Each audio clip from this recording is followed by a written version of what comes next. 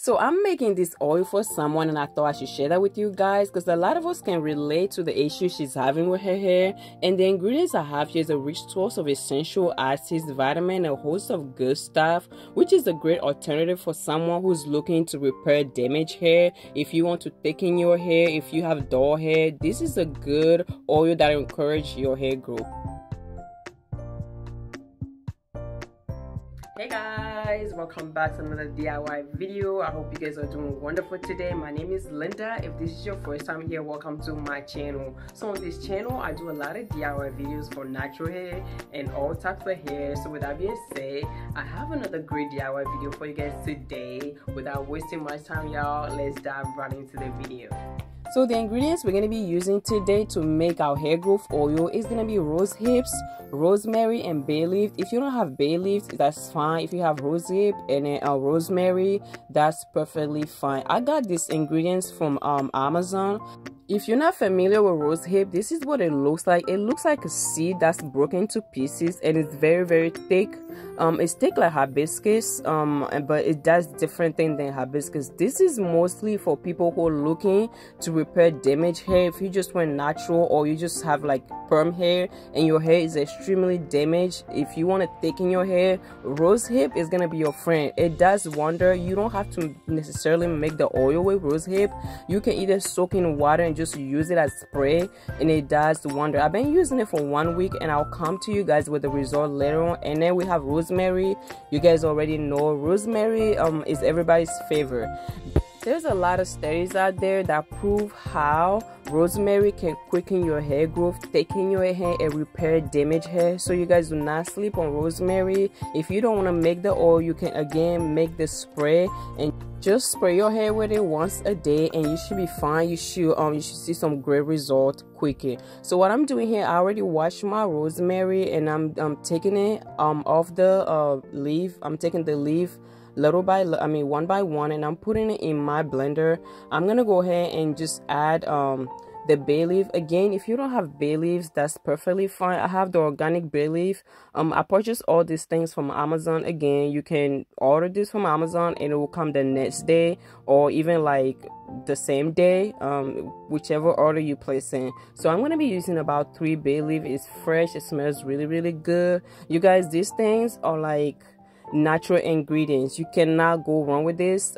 There's nothing wrong with using natural ingredients to grow your hair. This works wonder. At least you know what you're putting in your hair, than going out and buying something that you're not sure of. And I'm gonna be using 1/8 cup. That's the measurement that I usually use in all my video. I'm gonna be using 1/8 cup of rose hip. You guys, I love rose hip. I have an oil that I made like I think years ago of rose hip. That's how I fell in love with rose hip.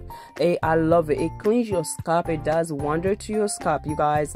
It deep conditions your hair. Like, it just makes your hair very soft. If you're struggling with damaged hair or thin edges, make rose hip oil, just rose hip oil, and you should be perfectly fine. So what I'm gonna do right now, I add 3 of the 1/8 cup of olive oil to the ingredients in my blender, and I blended them together. And after blending everything together, you guys, this is what we have. I'm going to show you guys the consistency of it. It looks like it's not a lot of oil, but it's a lot. That's the consistency of it. I'm going to take this to the stove and let it stay on the stove for about 2 to 3 minutes. That's it. I don't want to kill all the ingredients. I still want the ingredients to be alive and do what they're supposed to do to my hair or to the client's hair. So this is what I have after I took it to the stove. If you see those bubbling things when you have this oil on the stove, if you're not familiar with making your own oil, if you see those bubbling things, it means that your oil is ready. You don't have any more water inside, so you can just take it off and let it sit, let it cool off before you go ahead and strain it. So this is what we have. It smells really good. The rose hip kind of took over. It smells very fresh. So what I'm gonna do now, I'm gonna go and strain this oil. Always be careful and remember that you just took this off the stove and it's kind of gonna be very hot, so just be aware of that and be very careful because you can get burned very quick and very fast with this. I got burned before, so that's why I'm putting that out there. So I'm just gonna go ahead and strain this, and then this oil is ready to be used, you guys. Again, if this is your first time using this anything like this, make sure your hair is washed, you don't have any residue or any dirt in your hair, so you know the effect of the oil on your hair. Of course, I'm gonna go ahead and add the black rice oil. I love this oil. I got this from my local beauty supply because my client complained about itchy scalp.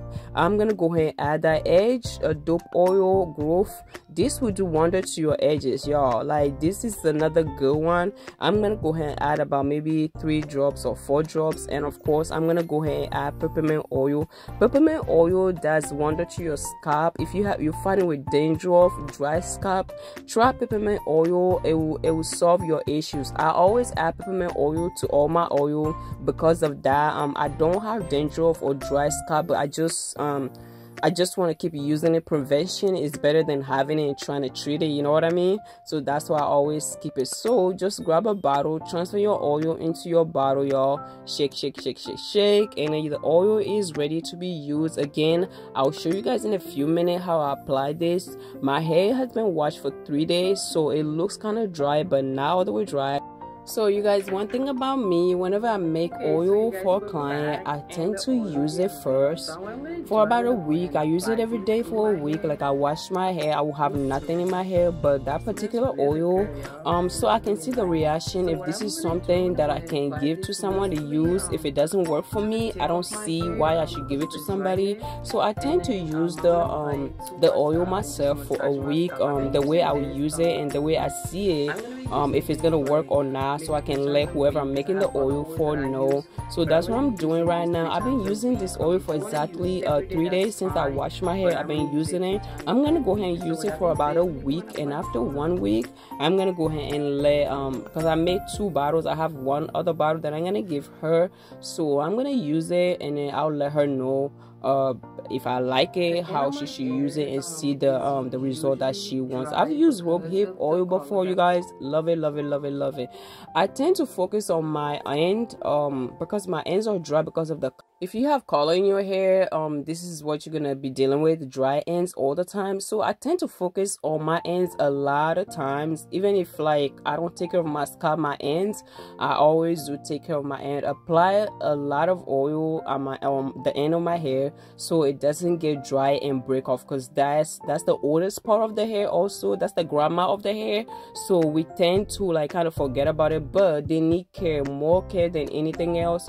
So as you guys can see, I'm applying a lot of oil at the end of my hair to keep it moisturized, to keep it like literally just keep it very healthy. That's pretty much what I'm doing. And after that, I'm gonna focus on my scalp. The scalps are like very important too. If your scalps aren't doing well, then you have no hair growth coming at all. So I'm gonna go ahead and focus on the scalp. After I apply this oil on my scalp, I'm gonna go ahead and massage my scalp very well. Take your time, you know, take your time to take care of your scalp. Of course, we're gonna go ahead and focus on the edge as well. My edges are back, you guys, like it's back, and I'm loving it. I'm gonna go ahead and massage my edges as well, massage my scalp very well, and just that's about it, you guys. That's all I do, and that's what I'm gonna be telling my client to do with this oil.